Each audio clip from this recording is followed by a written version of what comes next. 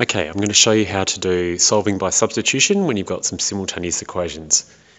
You can see we've got two equations here, y equals 2x take 3 and 4x take 3y equals 7. They're in different forms, but it doesn't really matter. What we're looking for here is a way to get one of those equations into the other one. I can see that y is 2x take 3.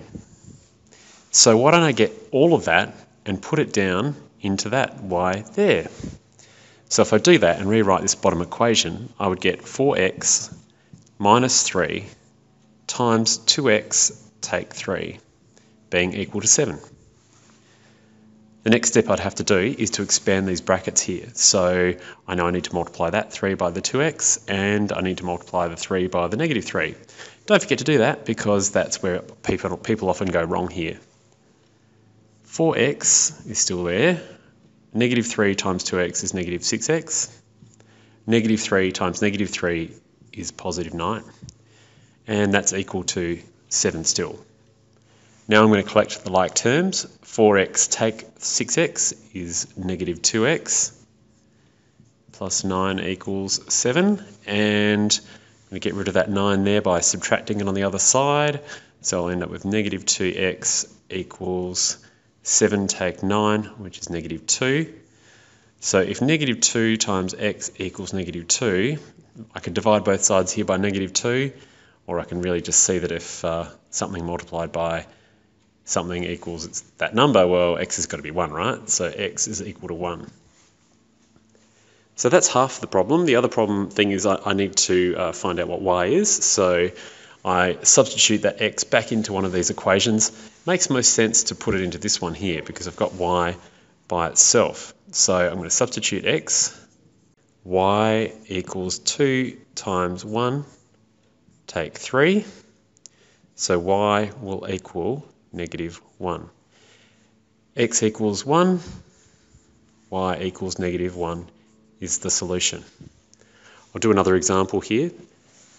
3x plus 7y equals 6. X equals 5/3 y take 1. In this case, I've got x by itself here being equal to 5/3 y take 1. So I'm going to substitute all of that there into that up here.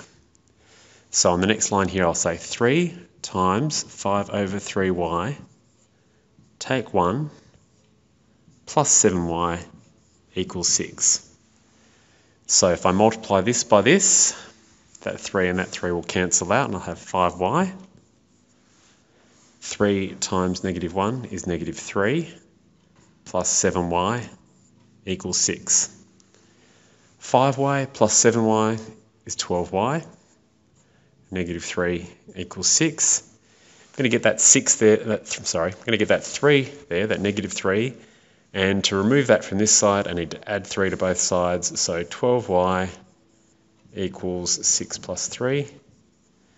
12y equals 9. So y is going to equal 9 divided by 12. Dividing there because it's 12 times y and the inverse operation is to divide. I can simplify that. Both of those are divisible by 3. So y equals 3/4, 3/4. Now I'm going to substitute that back up here. So x is equal to 5/3 times 3/4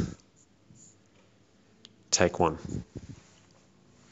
X is equal to 15/12 take 1. X is equal to 3/12, which is 1/4. You can use your calculator for that part there if you are not good with working with fractions.